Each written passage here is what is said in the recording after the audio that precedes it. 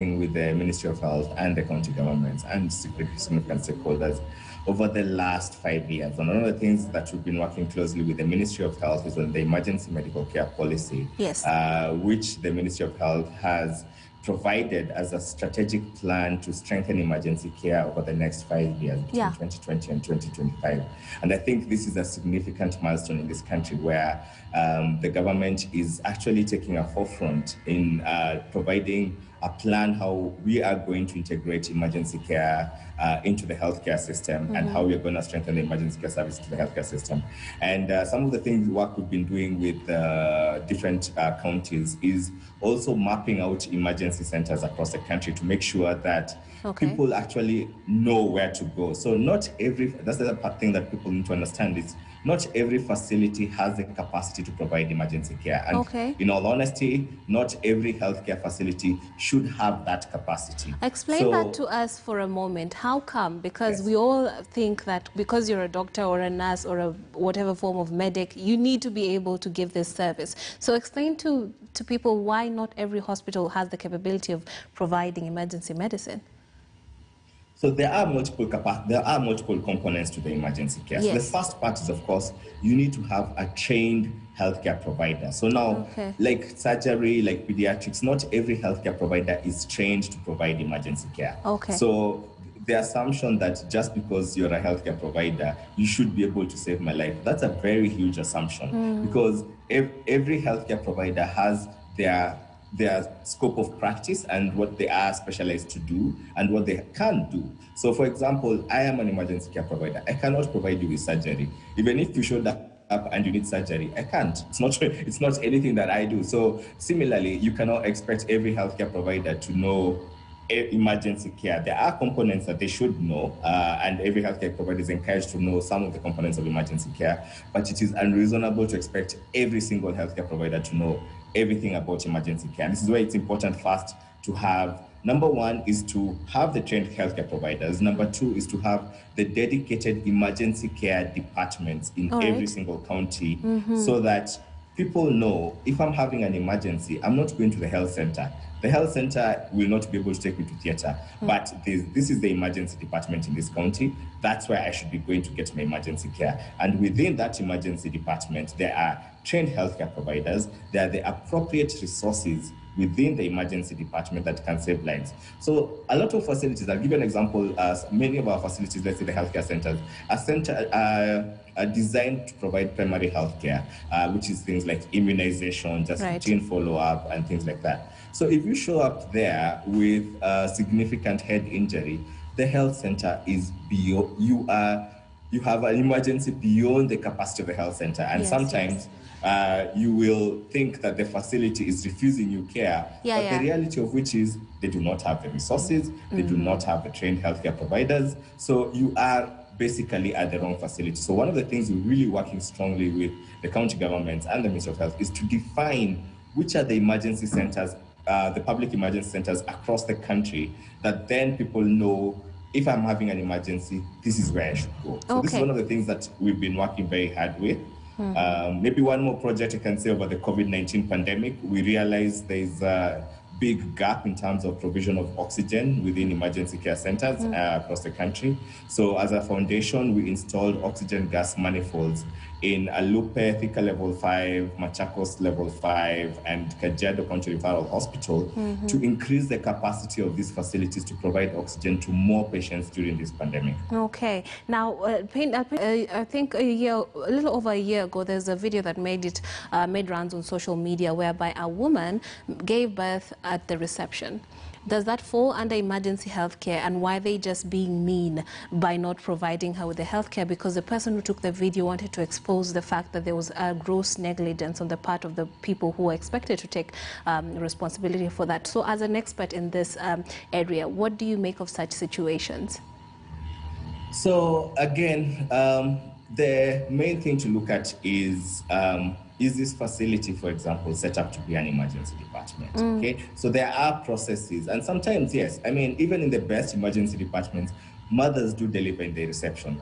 For example, if they come in when they're just about to deliver, then it could happen that they deliver within the reception. But the other thing about emergency care is it should be provided even at that reception. The good thing about emergency care equipment and trained healthcare providers, the care goes to the patient, not the patient to the care. So if, for example, you show up in a proper emergency that has well set up emergency department and you happen to be delivering in the waiting area, then the facility should be able to have the resources and the personnel to actually facilitate that delivery within that reception. But this allows you to have, this means your systems must have been well established, and that's the importance of actually establishing good emergency departments where the resources are there, the personnel are trained, and the processes, because the other process that potentially may have, in case, for example, she had been waiting for too long, there's a process called triage. Triage is the process where, as you get into the hospital, within the first 5 minutes,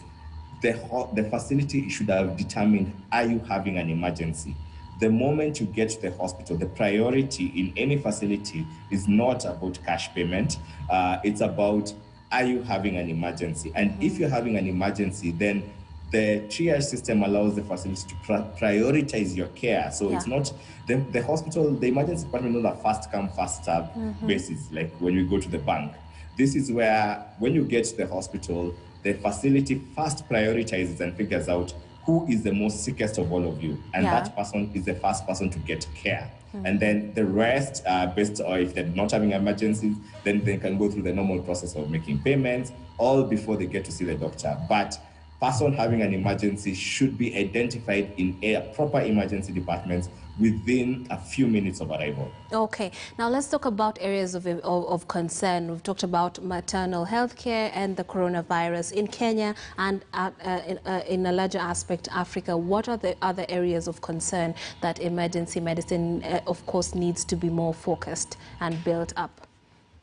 The first one, I will say, is road traffic accidents. Okay. I think this weekend on the 15th is the World Day of Remembrance, road traffic crash victims.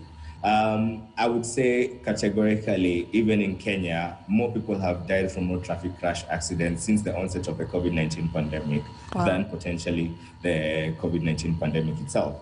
We have too many people dying on our roads. And what we have is a sad situation where for every person that dies on our roads in Kenya, we have 4 people who get injured.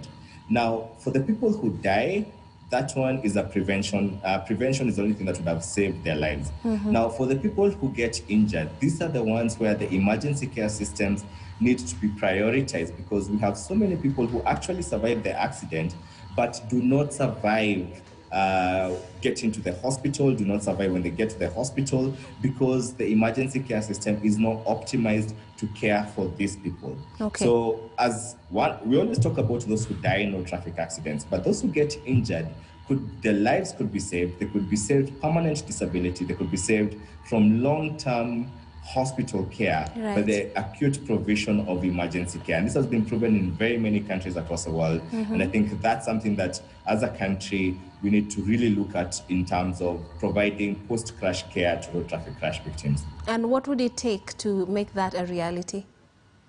The first part, of course, is we need an emergency access number. So we need a single number where, if an accident happens, a call is made to this number. So it could be, for example, in COVID times, we actually came up with a 719 number. So the 719 would be a good number to say, when an accident happens, call 719. And when you call 719, the dispatch center then sends an ambulance that shows up in a timely manner. And ambulances have trained emergency care providers.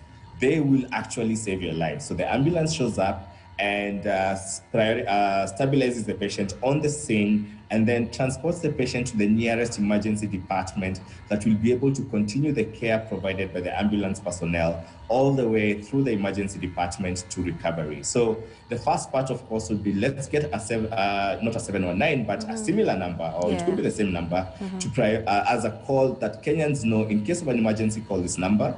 Let's develop our public ambulance ambulance systems and make sure that they are available and have trained personnel and are well equipped, and then let's designate and make sure all the designated emergency care centers are well resourced in terms of human resources and in terms of equipment. Okay. What about pre-existing conditions such as heart attack, high blood pressure, diabetes, and what have you? Where do they fall in terms of emergency medicine?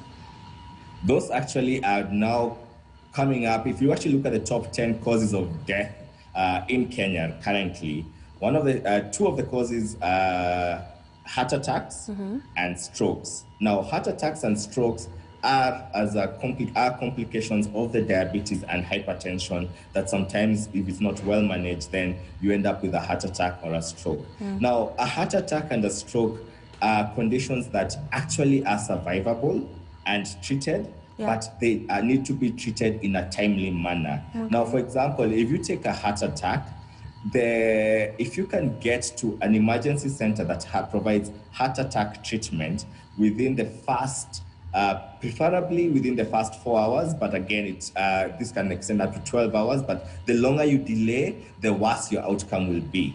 So the moment you have chest pain as a person who's diabetic, hypertension, elderly, you need to be rushing to a heart attack center because your survival is actually on a clock. And the more you delay, the higher your chances of dying. Similarly, for a stroke, especially what we call the ischemic stroke, we have only 4 hours to provide you the treatment. Okay, so from the moment where you have your stroke symptoms, which could be a weak arm, slurred speech, or difficulty speaking, from that moment, you have 4 hours to get to a stroke center. So a center that is able to provide you with the appropriate stroke treatment. And these are the emergency conditions that we see a lot in the emergency department, patients showing up too late, where we actually are not able to provide any care anymore, and you are now suffering permanent disability, and then, of course, or death, and many patients also die. So heart attacks and strokes, very, very common in this country. They are amongst the top 10 causes of death, and lives can be saved by developing proper emergency care systems specifically for these two conditions. Any other area of concern that we haven't mentioned? I think you've actually captured, interestingly, most of them. So there's maternal mortality, there's trauma, there's heart attacks and strokes. I think the other one that potentially we'll look at is what we call sepsis, or infections. Sepsis is where you have a severe infection that your whole body becomes, what I'd say, infected, and you need significant emergency and critical care to save your life. So again, this is also on the top 10. We will see that some of the top 10 causes of death in Kenya is things like pneumonia, diarrhea. So all these conditions again also lead to what we call sepsis. And this is a medical emergency that, if not provided care in a timely manner, then will contribute to death. So if you look at the top 10 causes of death, a lot of them are amenable to good emergency care systems, and even the WHO has looked at several studies and shown that we can reduce mortalities amongst these conditions by almost 50%, and the number of disabilities by a third by just developing robust emergency care systems. So something we need to prioritize as a country. Now, when you're looking at Africa as a whole, it seems you'd have, the foundation would have its work cut out for itself, because different nations have different challenges and priorities. So how can Africa as a whole build up its capacity for emergency medicine and prioritize it as something that is needed, as opposed to the usual systems that every nation has, keeping in mind that every country has its own unique systems and capabilities and priorities? Actually, the interesting part is a lot of African countries are actually now working very hard to develop the emergency care system.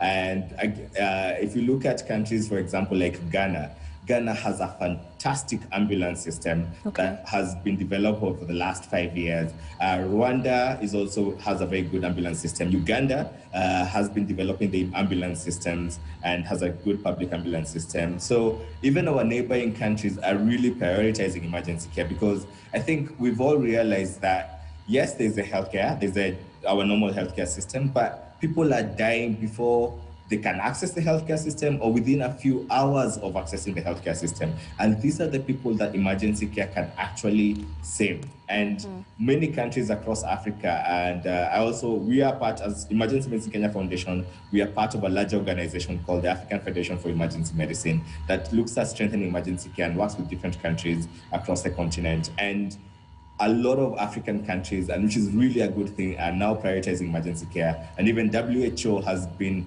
working hard with the African Federation of Emergency Medicine to see how they can support different countries of the continent to strengthen their emergency care systems to make things better. Yeah, you've sampled various countries across the continent. What about the status of East Africa? How are we doing?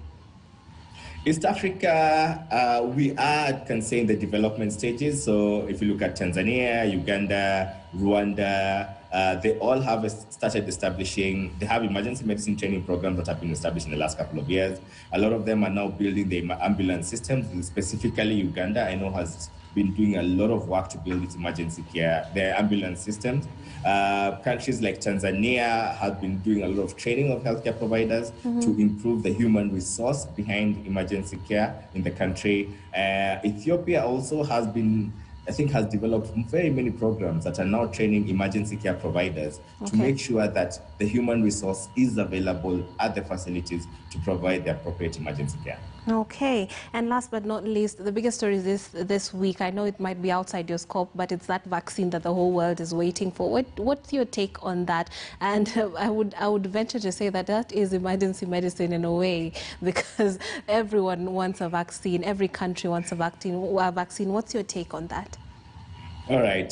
So I'm not an expert on vaccinology. So what I'll give you is just my understanding of the vaccine. So the COVID-19 vaccine, the studies that have come out so far from the manufacturer shows it has a very good, you could say almost 90% rate of prevention of COVID-19. And though they still have to do more studies specifically to look at whether it actually can prevent, can treat patients with COVID-19 or can prevent transmission amongst the elderly and the too young. So it's good that we're really working towards the vaccine, and hopefully we may see a vaccine come to light soon, though I know it's a long process. And to be, the thing is about vaccines is once we can get many people vaccinated, then the disease burden will definitely come down. And of course, then that will be a lesser burden on the emergency care systems. Okay, thank you very much for tying it up like that. And that has been Dr. Benjamin Wachira, who is the Assistant Professor of Emergency Medicine at the Aga Khan University. Thank you so much for bringing perspective to the issue of emergency medicine. And if you, as you have heard, it is your right to get emergency medical care, particularly if you fall within the bracket of those conditions that qualify as emergencies. We're going to take a short break. When we come back, we shall update you on news making headlines both locally and internationally. Stay tuned to Morning Express.